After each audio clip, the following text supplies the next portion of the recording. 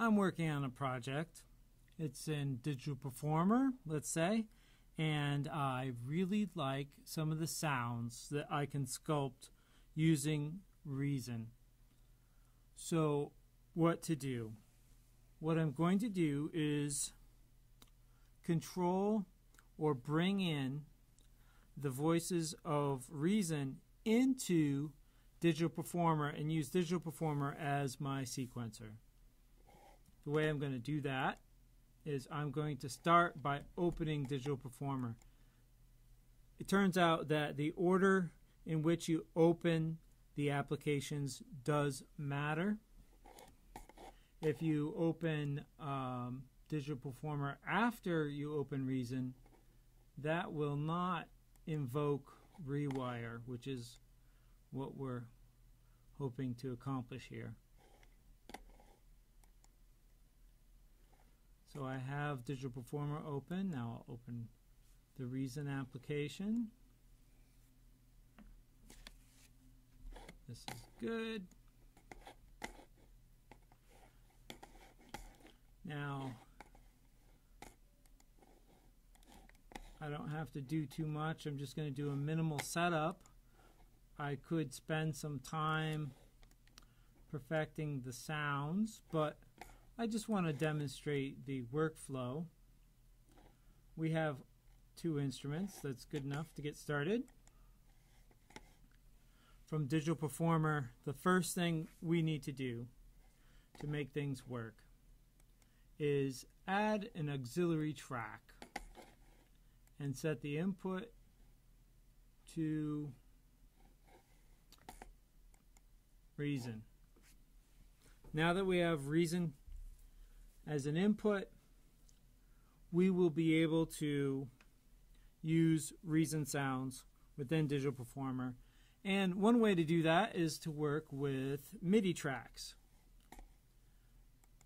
Create a new MIDI track, and I can set that MIDI track to those devices I've set up in the Reason application.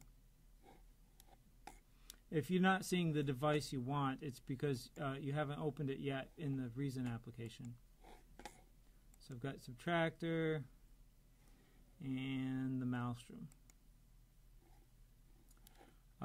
The Maelstrom is record enabled, so let's try that out.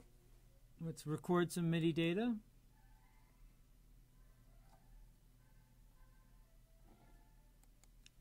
That was fun.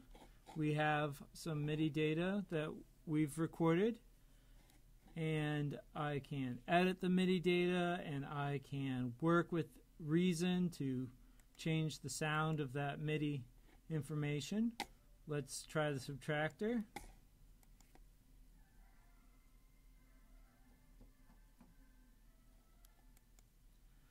Great. I've got some MIDI data now from the subtractor as well.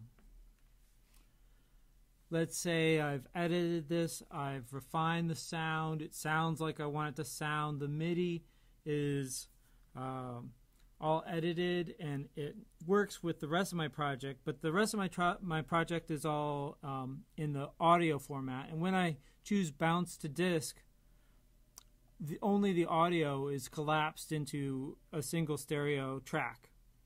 I want to include this MIDI information, and it won't work unless it's in the audio format. So how do I get my MIDI data to become audio?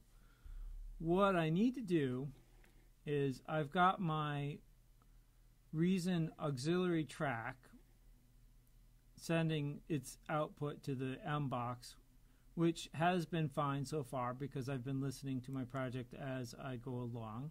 But now I'm going to send it to bus 1 and 2. And then I will create a stereo audio track where the input is bus 1 and 2. So all this is doing is taking my Reason output and sending it to this new track. I will record enable it. And anything that's going to bus 1 and 2 will arrive on this track. What happens when I record now? it will take that MIDI data with the voicing that it currently has from Reason and make it an audio track.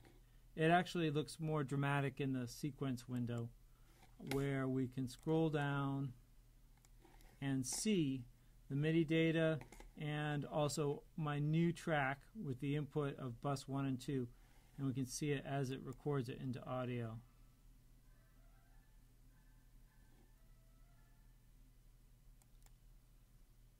And this is fantastic because now I have